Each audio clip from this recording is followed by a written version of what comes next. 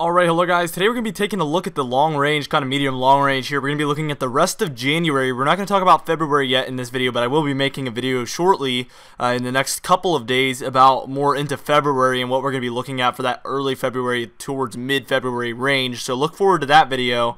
Subscribe if you haven't already if you would like to see that video, as it'll pop up in your subscription box later on in the next couple of days. We're going to be looking at our long-range forecast now. Things have already kind of the pattern has already kind of switched here, and we've seen a lot of cold along the east, so we know the pattern has switched. But around Friday time frame, as you can see from this slide that we have on the screen right now, we're going to see warmer temperatures kind of try to re-enter the eastern United States, especially the southeastern United States, the Gulf states. It's going to be quite warm there. New England, you're not going to feel it as much as well as Minnesota, the Dakotas, Montana. You're not really going to feel it there too bad. Now that's going to last all the way till about Sunday, and as far as like the very eastern United States, Virginia, North Carolina, South Carolina, Georgia, Florida, up through Massachusetts, you're going to feel that warmth for a few days. That's we're going to have a low pressure system cut inland, and that's going to allow the warmth to really pull up the coast. So that's why we're going to be feeling really warm temperatures Friday through Sunday.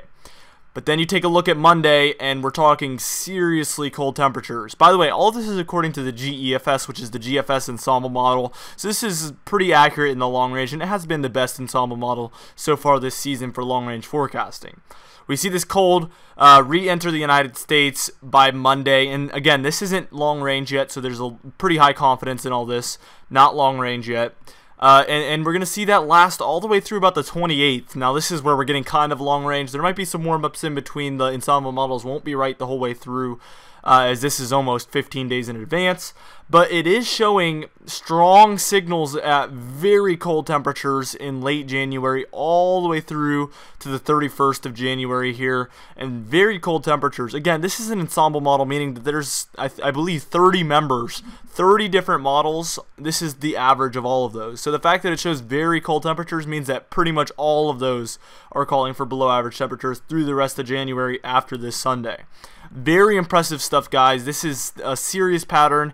I expect a lot of snow for a lot of people during this pattern. My early January pattern was not too bad in the long range. My long range forecasting has been quite accurate, even though despite the models flipping, we've managed to keep quite high accuracy. The rest of January looks really, really cold.